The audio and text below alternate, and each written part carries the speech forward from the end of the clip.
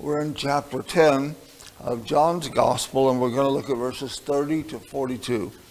We're going to wind up this wonderful chapter this morning.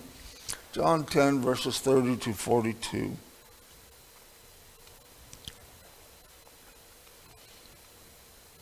Verse 30 says, I and my Father are one. Then the Jews took up stones again to stone him. And Jesus answered them, Many good works have I showed you from my Father. For which of these works do you stone me? And the Jews answered him, saying, For a good work we stone thee not, but for blasphemy, because thou being a man makest thyself God. And Jesus answered them, Is it not written in your law, I said, your God? If he called them gods, unto whom the word of God came, and the scripture cannot be broken, say ye of him whom the Father hath sanctified and sent into the world, thou blasphemous? Because I said, I am the Son of God. If I do not the works of my Father, believe me not. But if I do, though ye have believed not me, believe the works, that ye may know and believe that the Father is in me and I in him.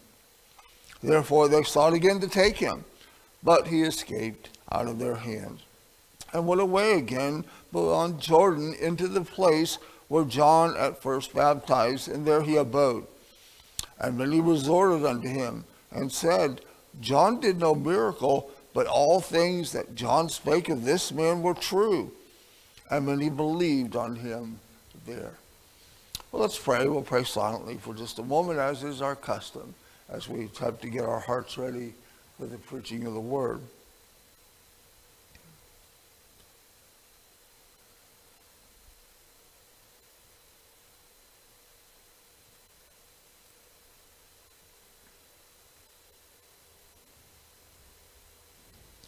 Father, as always, we come before you as your children to ask to be taught your word this morning.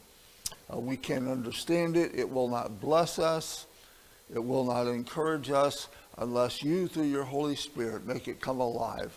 And so we ask you to do that for us this morning so that we might rejoice in your word, rejoice in you, and rejoice in your Son. Your word is all about your Son. Help us now as we preach in Christ's name. Amen. Please be seated. Well, John chapter 10 ends in a very dramatic scene. A man stands in the temple court surrounded by an angry mob. Each one has a stone in his hand and he's ready to throw it.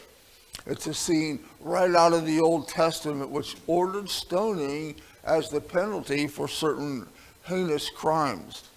It's not surprising that this crowd was led by religious leaders. But what is surprising is the identity of the man whom they're about to kill by stoning. We might expect a criminal or some kind of troublemaker to be in such a situation, but this man is famous for his marvelous good works. We might imagine a person in this situation panicking, cowering back, trying to run away. But this man does none of these things. He was apparently unfazed by the threat, and so he spoke calm words that both challenged and rebuked. He said in verse 32, Many good works have I showed thee from my Father. For which of those works do you stone me? And so John's long account of Jesus' conflict with the Jewish leaders ends with this. He had performed marvelous works of mercy and love in their presence, but they hated him for the truth that he revealed. This was continued throughout history. Whether it was the Roman Emperor Nero, his sadistic torture of the early Christians, or the ruthless persecution of Christians by the communist regimes in the 20th century, or today's postmodern intolerance. For anything Christian, Jesus still stands and he asks, Many good works have I showed you from my Father. For which of these works do you stone me? The accusers had an answer for Jesus' question. They had no problems with his good works, they said, although the record shows that they often did. But here it was Jesus' words that had enraged them. We read in verse 33, the Jews answered him, saying, For a good work we stone thee not, but for blasphemy, and because that thou, being a man, makest thyself God. And this is in reference to Jesus' statement in verse 30, where he unequivocally said, I and my Father are one. This is as plain and direct a statement that Jesus ever made that he was God. It doesn't get any clearer than that. And his hearers were outraged. It was obvious that Jesus was a man just like them, and yet he made himself out to be God. It was blasphemy, in their opinion, pure and simple. Now, what did Jesus mean by saying, I and my Father are one? Let's examine that.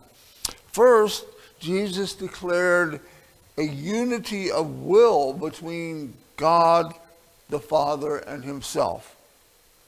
In the preceding verse, you'll recall from last week, Jesus had declared the security of all those who believe in him. Verse 28 said, And I give unto them eternal life, and they shall never perish, neither shall any man pluck them out of my hand. And then to further add to the security, he added, My Father, which gave them me, is greater than all, and no man is able to pluck them out of my Father's hand. So it's with this in mind that he went on to say, I and my Father are one. They're in my hand, they're in his hand, they're in God's hand. We're one, and no one's going to pluck them out of our hand. Jesus is united with the will of the Father to secure the sheep that the Father had given to the Son before the foundation of the world. Now, there's a second way in which we should take Jesus' statement of unity with the Father. They're not just united in will, but also they're united in works. Jesus does the will of God. He is the one whom the Father has sanctified and sent into the world, verse 37 says. Now, back in John chapter 5 and verse 36, Jesus spoke of the works which the Father hath given me to finish. And later on in chapter 14 and verse 10, he will say, But the Father that dwelleth in me, he doeth the works. So, putting this together, Jesus is one with God in his will as well as his works. And therefore, whenever we see Jesus doing something, we can be sure that God the Father is acting in and through him. And this was especially true of his primary work of dying on the cross.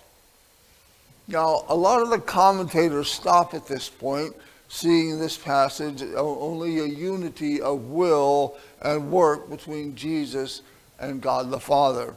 But I think it's very clear from what follows that there is more. Jesus sets forth a unity of essence with the Father. I and the Father are one, he insists in verse 30, and then he elaborates in verse 38, the Father is in me and I in him. Now, Jesus is not referring simply to the way in which God indwells believers like us through the Holy Spirit.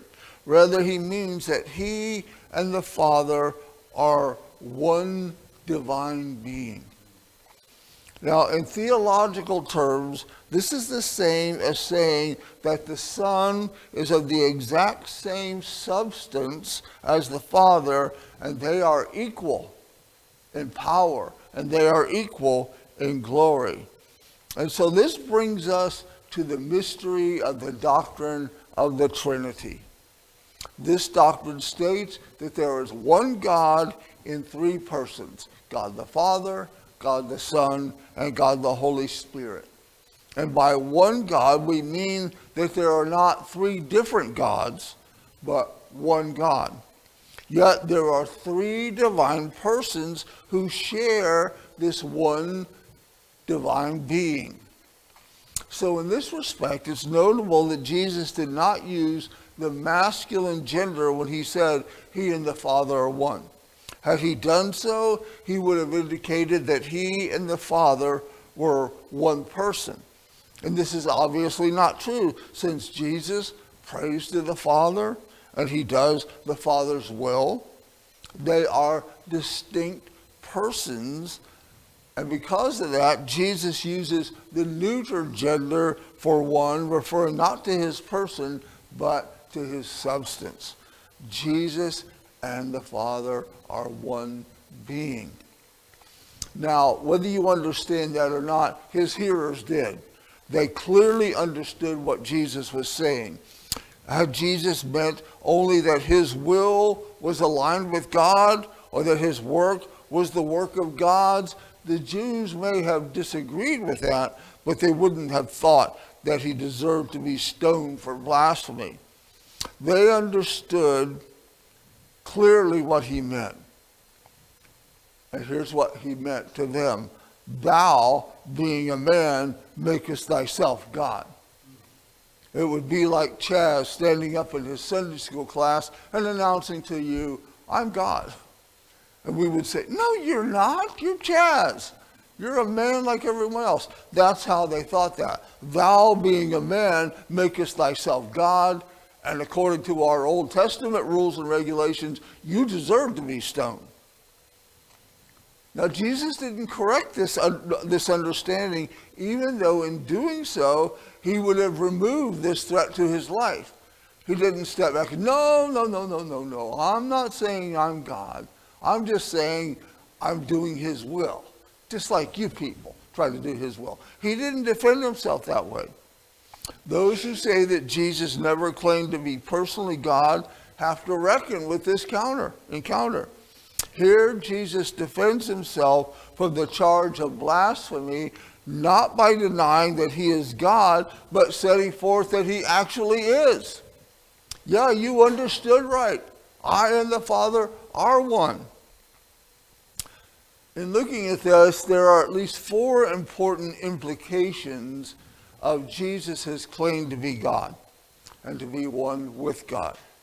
And the first is that we have knowledge of God in him since Jesus is God. He's going to say later on in John 14:9, he that has seen me has seen the Father. And so whatever we're seeing in Jesus, we see the Father.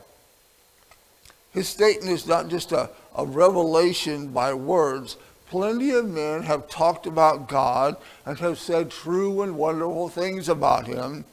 It's one thing to talk about God in words, but it's another thing to show us God in deeds and in life. The one is the work of man, the other is the work of God in the flesh. And this being the case, if we want to know God, we can see him revealed in the person and the work of Jesus as recorded in the Bible. What's God like? He's like Jesus, because he is Jesus. We see God in Jesus. That's the first implication when he says, I and my Father are one. Second, since Jesus is God, believers can be sure that our sins are forgiven through the death on the cross. Some people object to the Christian doctrine of the atonement, arguing that no man can die for another man's sins. And this is true, except that Jesus wasn't just a mere man. He was the eternal Son of God, whose shed blood is of infinite value in paying the penalty for our sins. The third implication, if Jesus is God, then we can completely rely on his promises. If he is one with the Father, then he is certain to fulfill all that he has pledged to do. I might make a promise, and I've probably done this with my children. Dad, can we do this? Yeah, we can do that. You promise? Yeah, I promise. And then something comes up, and I have to break my promise. I don't want to, but I can't help but break my promise because I'm a mere man, and I'm not in control of circumstances. The circumstances cause me as a man to have to break my promise. But since Jesus is God, everything he promises, he will be kept. He won't break a promise because he is God. He is in control of all the circumstances. There's not one thing that can happen that can cause him to break his promise. And so when he promises eternal life, we can count on that. When he promises that no one's going to pluck us out of the Father's hand or his hand, we can count on that promise.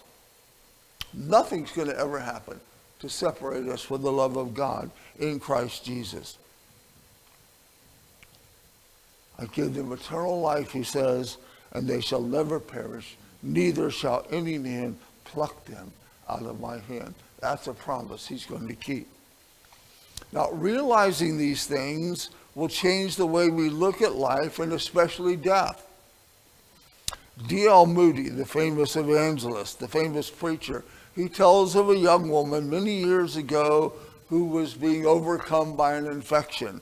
And those were the days when medical care was poor. They didn't have the antibiotics and the IV stuff that we have today. And so this infection was causing her condition to rapidly deteriorate. She had gone blind, and she seemed to be in a coma. And the doctor stood beside her and sadly said to her parents, "Poor thing, I'm afraid she's seen her best days." But the girl was not asleep. When she heard what the doctor said, she spoke. "You're wrong, doctor. My best days are not behind me, but before me I will see the King in his glory." Now, how could this young Christian, her days cut short and the best part of her earthly life, speak with such confidence? Because she knew God, having seen him in the face of Jesus Christ, because she knew that the blood of Christ had given her complete forgiveness of all of her sins, and because knowing Jesus to be God, she could completely rely on his promise of eternal life. She looked at death that way, as we should. A fourth implication of Jesus' teaching that he and the Father are one deserves, I think, special attention. Jesus' claim to be one with God establishes his authority. His words have authority as the very word of God. His teaching has authority to rule our lives. Jesus has the right to demand our faith. He has the right to demand our obedience, and his sovereign will can never be thwarted. This is why the Jews didn't stone him, just as they hadn't been able to arrest him earlier, because they couldn't end his life with this encounter, because it wasn't time yet.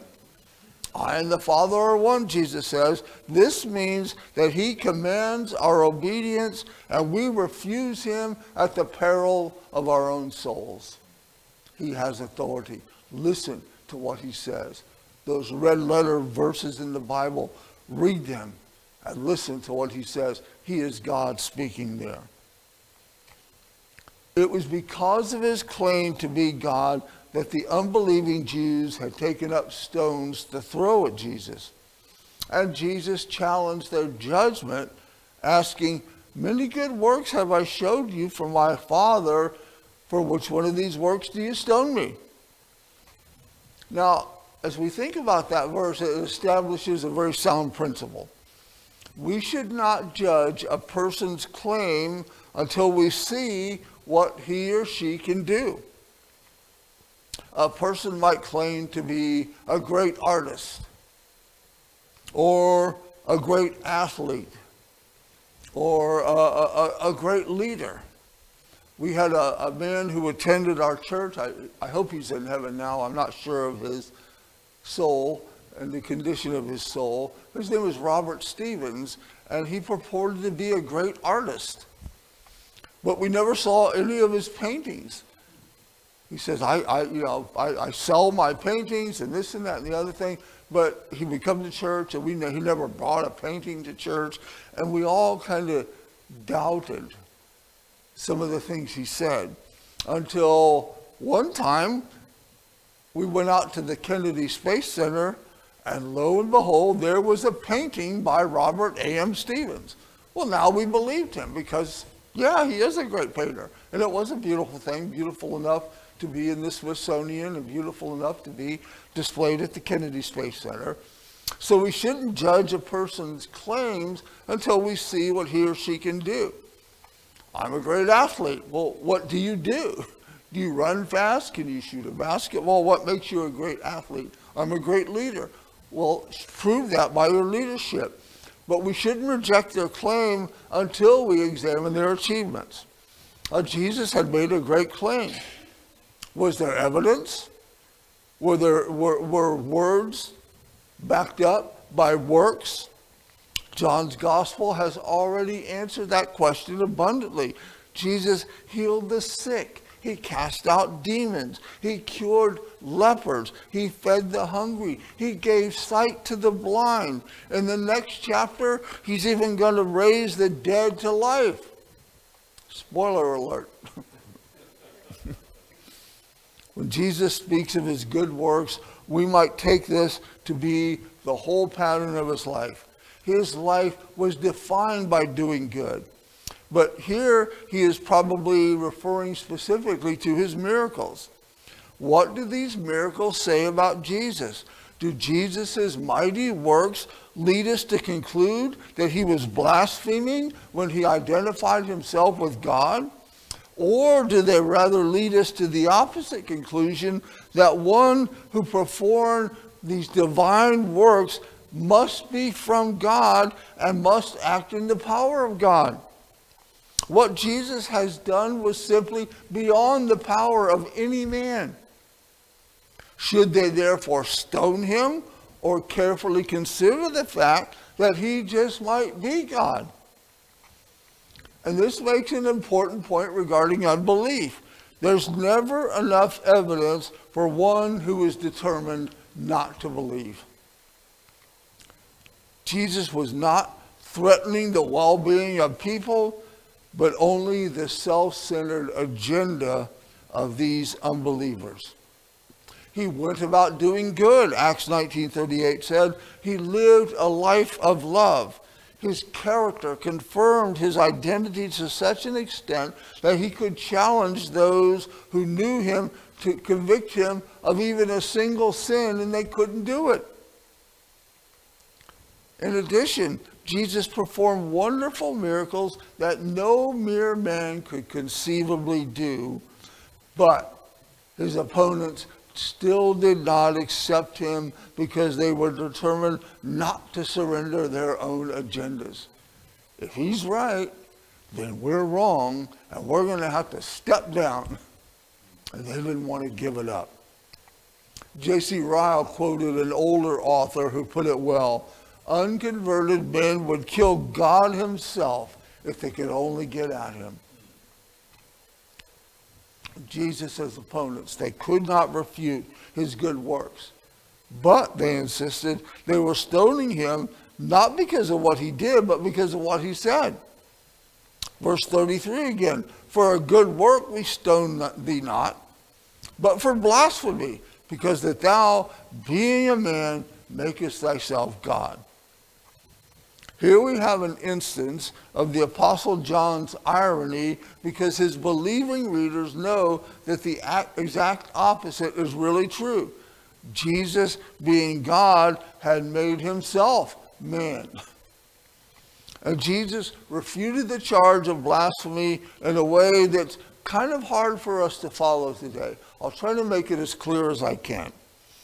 He knew that his accusers wanted a legal pretext for murdering him, and following the standard rabbinical approach to debating, Jesus took this pretext away from them. And here's how he did it. Jesus answered them, is it not written in your law, I said, ye are gods. If he called them gods, unto whom the word of God came, and the scripture cannot be broken, say ye of him whom the Father hath sanctified and sent into the world, thou blasphemest, because I said, I am the Son of God? Now, the Jews were basing their accusation on the scriptures. So Jesus exposed their inability to handle the scriptures correctly. And he was quoting Psalm 82 and verse 6. This is what Paul read this morning. It's a psalm of rebuke to the unjust judges of Israel. And the full verse reads, I have said, ye are gods, little g, and all of you are children of the Most High. Now, some people, such as the Mormons, use Jesus' quotation in this verse to argue that all believers will ultimately become gods. But this is just a preposterous interpretation. Rather, the psalm acknowledges that the judges of ancient Israel ruled with God's authority. They were as gods among the people, fulfilling the holy task on God's behalf. Maybe the easiest way for me to explain this is we have a Supreme Court, and they are really the gods of our nation. They determine what's right and what's wrong. They determined some 40 years ago that people have a right to kill their babies. And now, praise God, they're probably going to overturn that. And if they do, they're acting as messengers of God, doing the right thing. And so we might refer to them as gods, little g, in the fact of what Psalm 86 and verse 2 says, that I have said, ye are gods. But they were gods among the people, fulfilling God's task. The point of the psalm, though, is not to exalt these human rulers as gods, but to threaten them for their unjust ways.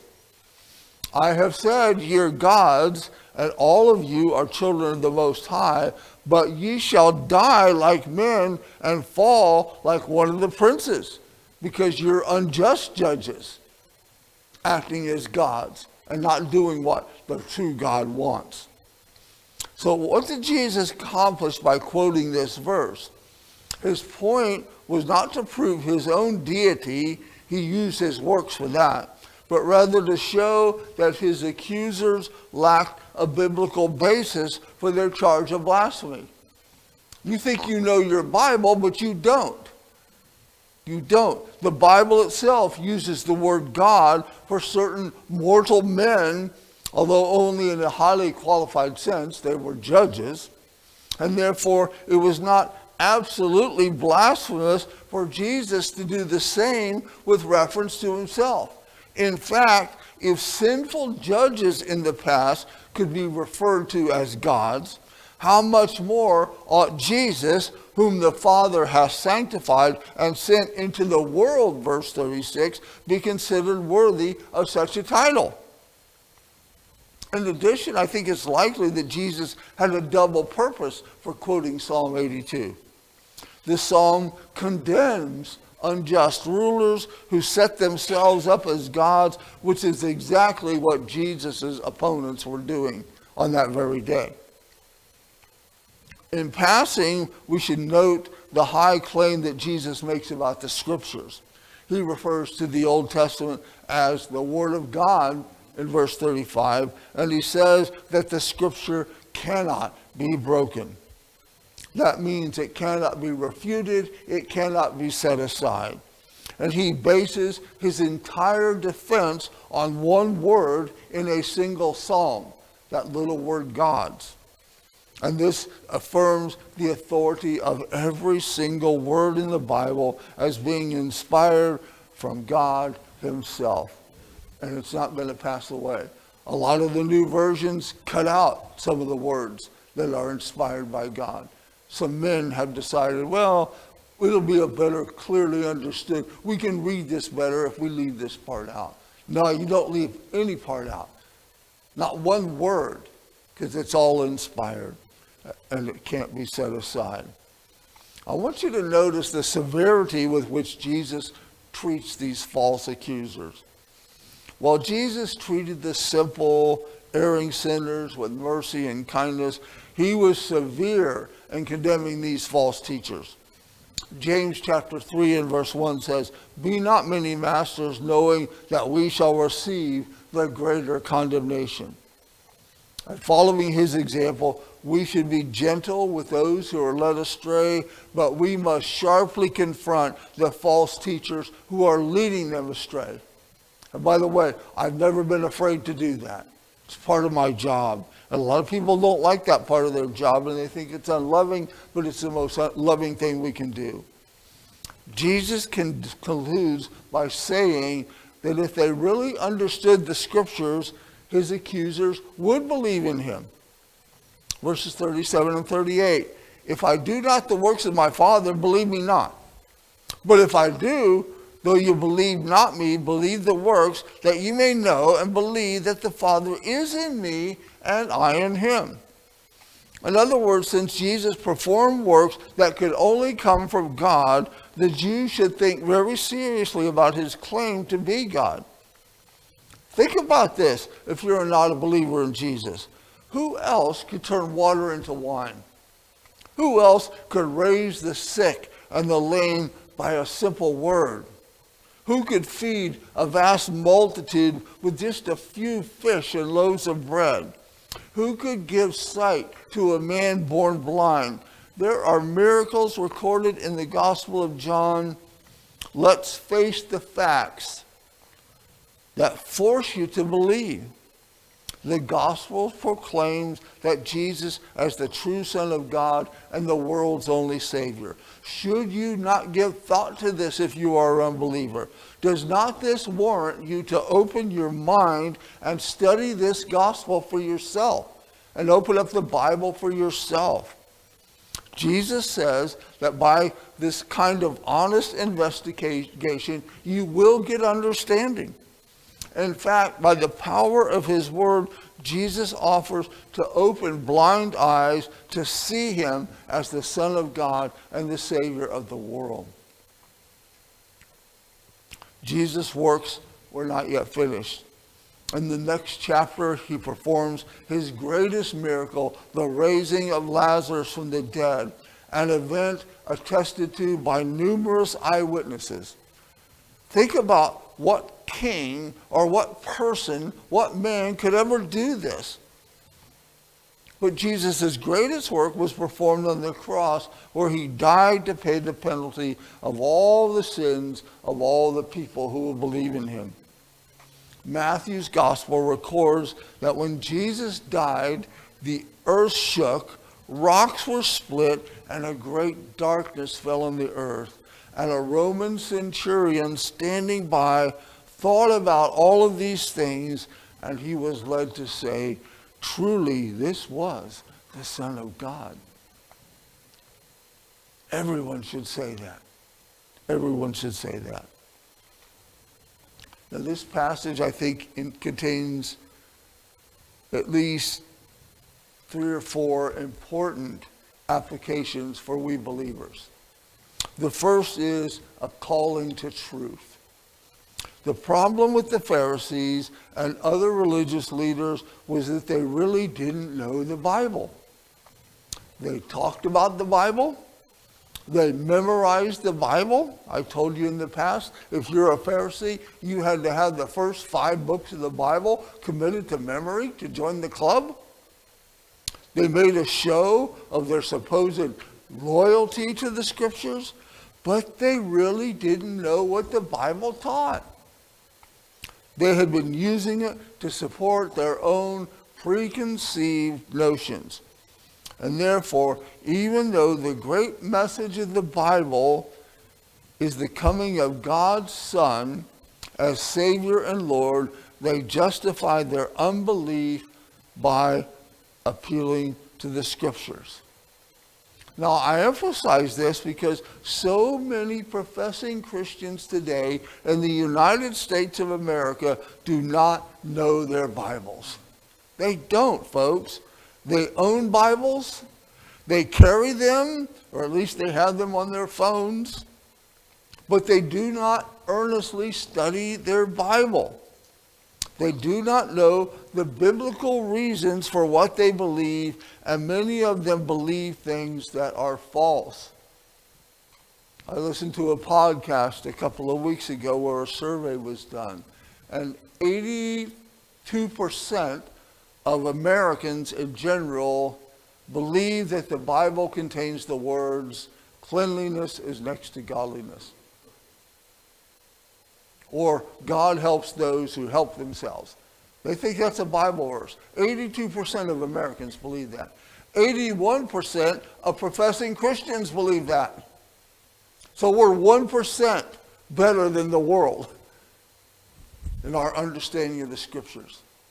43% of professing Christians believe Sodom and Gomorrah were married. And they go to church every Sunday, and they sing their goofy songs, and the preacher comes up with some kind of serious message, and he finds a few verses to back what he's trying to say. They don't know their Bibles. And the fact is that many of them today would not tolerate sound biblical teaching. How many preachers, if they stood up and preached the sovereignty of God and salvation, the doctrine of election and predestination, the doctrine of particular redemption, if they stood up and preached that, how many of them will be that pastor next week? They'd fire him. They'd say, blasphemy, we want to stone you. Because they don't know their Bibles. Some value the Bible only for the practical help that it gives, without any real interest in the truths of God and man and salvation. Folks, the Bible is not made relevant by its usefulness to our worldly lifestyles. Rather, the Bible is relevant in and of itself, being the very Word of God. And unless Christians are people of truth, we will not stand in this current world. Our errors will contribute to the loss of many souls, including some of our own. That verse in Matthew chapter 7, or chapter 21, no, chapter 7, verses 20 and 21. Many will say in that day, Lord, Lord, didn't we do great things? Oh, I taught Sunday school. I played in the praise band. I came to worship you every Sunday. I bounced around and I raised my hands. I believed your Bible. At least I said I did. I did great things in your name. No, I never knew you. I never knew you. Churches are filled with people that will hear that this day. They don't stand for truth. They won't believe the truth. A second application is that Christians are called to a life of holiness and love. We see this in the relationship between Jesus' word and his works. It's fair for people to judge the truth that we profess by the life we lead. Jesus challenged his accusers to do this. Could you? Does your life show evidence of the Spirit of Christ in you? If our answer as Christians is no, if there is little of Jesus to be seen in us, then our words are not likely to have much impact in this world. They're not going to listen to what we say. Third, Christians are called to give a verbal witness to Christ and his gospel. And we know the truth of this because we have to know the truth, we have to live the truth, and we have to tell the truth. And we see the last of these in the final verses of these chapters. This chapter, verses 40 through 42. And Jesus left and went away again beyond Jordan into the place where John at first baptized, and there he abode. And so he's leaving Jerusalem, going across the Jordan where John used to be, and many resorted unto him and said, John did no miracle, but all things that John spake of this man were true. And many believed on him there. Now, this is encouraging, or at least it should be, because what came before was so disheartening. We wonder, will anyone believe the gospel? If Jesus showed himself in the temple with such powerful words and works and still was rejected, what hope is there for the gospel in such a world? Jesus was rejected at the temple because the people were proud and hard-hearted. So he went out back into the country, back to the place where John the Baptist had preached, and many believed on him there. And that should really encourage our witness. Notice it says that John the Baptist was not able to do any miracles. All he could do was to lead a holy life and tell people about Jesus. And that's exactly what we're called to do. I can't perform any miracles, folks. I don't have that ability. I can't lay my hands on people's heads and say, be thou healed, or come out of your deaf ears and all this stuff that the faith healers purport to do. I can't do that, and neither can you. But we can tell people about Jesus, and that's what John the Baptist did. We can lead a holy life and tell people to Jesus. So it isn't necessary for a pastor or Christian workers to perform wonders. We don't have to walk on water. We don't have to turn water into wine. We just tell people about Jesus, and as John did, warn them about the judgment to come for their sin. It's significant that this was the place where people had been brought under conviction of sin, so Jesus went there with his gospel. All John did was to show people their need and direct them toward Jesus as the Lamb of God, which taketh away the sin of the world. Having heard about Jesus, these people went to see him for themselves. And when they met him, they said, John did no miracle, but all things that John spake of this man were true. And this is why we have to tell the world about Jesus and add to it the witness with our lives, so that people will see him and experience him for themselves. And when their hearts have been prepared by the awareness of their own need for the forgiveness of sin, he offers forgiveness to any and all who will believe on him. John had come and gone, but knowing the truth, living the truth, and telling the truth, his life was still making a difference. And the same will be true of you and I. If people can say of us, I remember what they said about Jesus, and when I met him, everything they said about him was true. And so we give them the gospel, just like John the Baptist, with fire and authority. We pull out the law of God and we say, you have lied, you have stolen, you have committed adultery in your mind and in your heart, if not physically, you have coveted. And every one of those sins is punishable by death from a holy God.